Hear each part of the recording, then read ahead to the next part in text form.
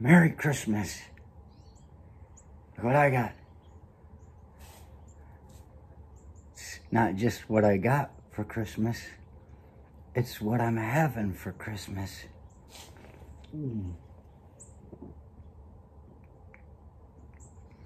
I'm sorry I'm not going to be able to make it over today, but I've come in contact with someone that tested positive for the COVID.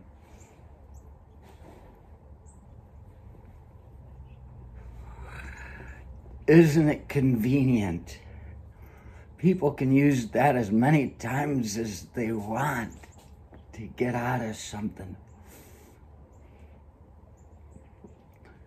It's like ready-made for people who aren't creative enough to come up with their own lies.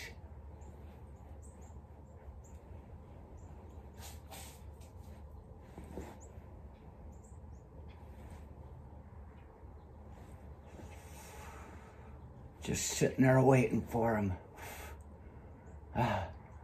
No more worrying about keeping too many details together in a lie. Sorry, I can't come over. I've been in contact with somebody that tested positive for the COVID. Oh. Shit, it's Christmas. Okay. I really want to see you. I really do. But I can't come inside.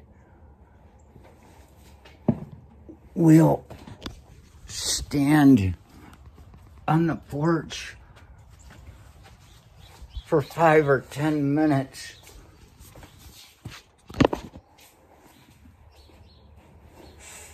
And exchange gifts. See, isn't that convenient? Living in this kind of environment. That's all you got to do to be there only 5 or 10 minutes. You get inside their house, they're going to be showing you things they got at an auction sale. $1, whole box of them. And you never escape. But there, you show up on the porch.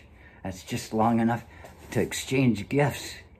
And see, you can give them the crappy $3 gift you got for them, and you get your $180 or whatever the hell it is because it's Dad. Yeah, something like that. Yeah, I'm talking about a fantasy world. This isn't my life. I don't think I've ever gotten 180. Oh, he gave me $200 a few years ago at Christmas. Maybe I shouldn't have said that out loud. Everybody else probably got 100. But I'd never seen money like that come from him. Hey, see, he thinks he's dying. He knows he's close to the end. So he's becoming generous. They probably only got $200 between them. Anyway, yeah. So it's just so ready-made and sitting there.